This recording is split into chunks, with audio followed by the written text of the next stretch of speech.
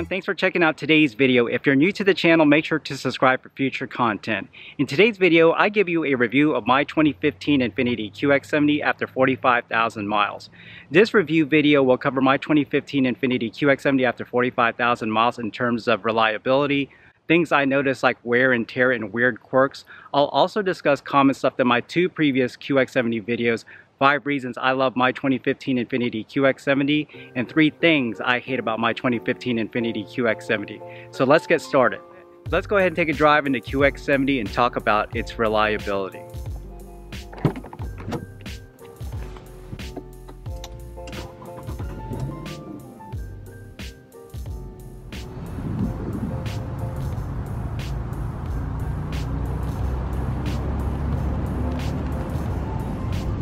Let's talk about reliability. My QX70 has been and continues to be a very reliable car.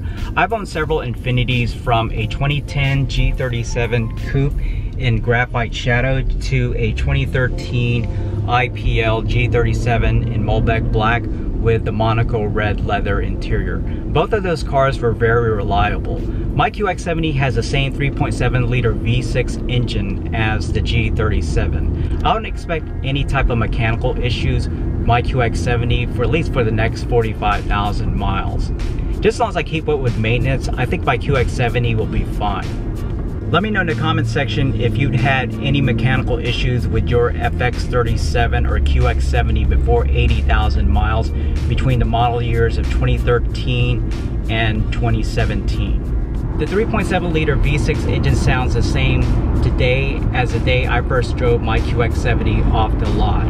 It produces 325 horsepower at 7,000 RPM and 267 pound-feet of torque at 5,200 RPM. There hasn't been that much of a change in performance the last 45,000 miles.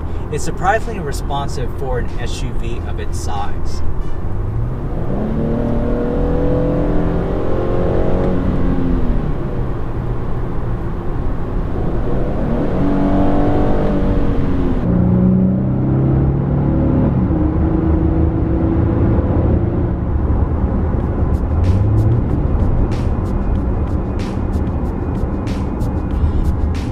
The QX70 accelerates and handles like a sports car. It shares the same Nissan FM platform as the rear-wheel drive 370Z. Without going into details about the platform, the engine center mass is shifted enough to the middle of the car, giving it a weight distribution of about 50 to 50. However, the QX70 7-speed automatic transmission can be sluggish at times. That's expected with a curb weight of over 4,200 pounds and certain driving conditions.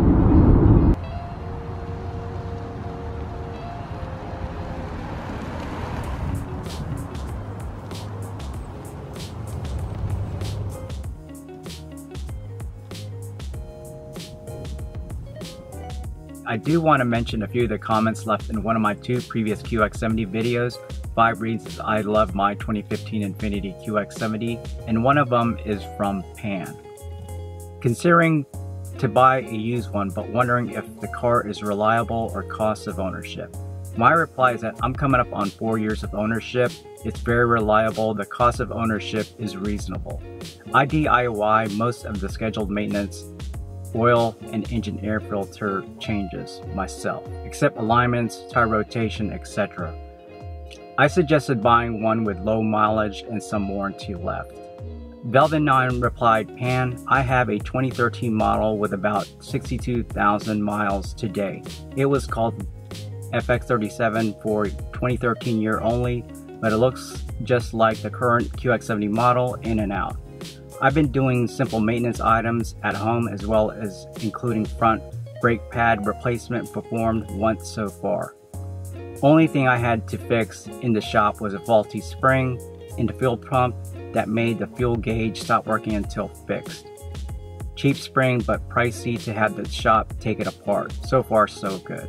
I haven't had that type of issue. My QX70 only has 45,000 miles, so I guess that's something I need to look for around that 60,000 mile range. So as you can see from my recent multi-point inspection, everything is in the green with the exception of the engine air filter, drive belts, and differential. The battery tests out pretty good, the fluids are clean, the tires still have pretty good tread life. Right after I hit 45,000 miles, the next time I started my QX70, this notification appeared reminding me I need to have my tires rotated. The last time I had my tires rotated was right after I had some work done to the rear brake pads and rotors, which I will explain in a little bit. I'm headed to the Infiniti service department to have my tires rotated and balanced.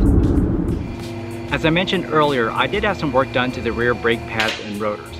I noticed around 37,000 miles, I had to press down on the brake pedal a bit more than before.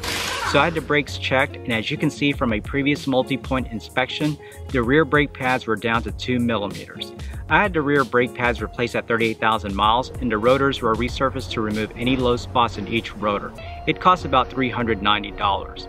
As a rule of thumb, rotors should be resurfaced when brake pads are replaced. Rotors eventually become warped over time.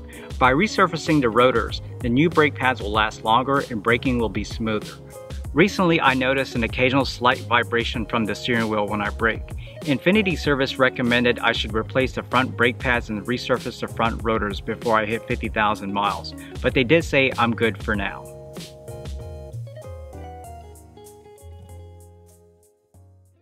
As far as wear and tear of my QX70 the last 45,000 miles, my QX70 has held up pretty well.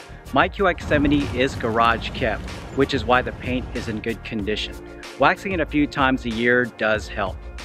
The interior is in good condition from the dashboard, the Maplewood accents, and headliner. The front passenger seat and rear passenger seats practically look brand new. However, the driver's seat does have some wear, which is expected. The last thing I want to mention about wear and tear in terms of the interior of my QX70 is the illuminated kick plates on the driver and passenger side. There is some minor scuffing of both illuminated kick plates, which is expected. As far as weird quirks, the only thing I notice is a slight warping of the vinyl around the illuminated kick plate on the passenger side. As you can see here, it looks like maybe the illuminated kick plate wasn't properly installed, or maybe it's just this vinyl is just warped over time and it just popped out. I tried pressing down on the illuminated kick plate, but I don't know, it just didn't work, so I may just have to use a rubber mallet to put it back in place. That's going to wrap up today's 45,000 mile review video of my 2015 Infiniti QX70. I hope you liked this video. Until next time, I'll see you at the next video.